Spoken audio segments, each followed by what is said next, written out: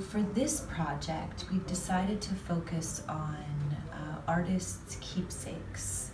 Now, what's interesting about it is that the keepsake offers an alternative economy to the economy of collecting an artwork for speculative purposes or even for decorative purposes. Well, the interesting thing about an object is the reason why it enters a collection is because we feel it's sort of like culturally significant. But in this case, they're sort of more personal artifacts. What kind of biography do you think that these objects will reveal?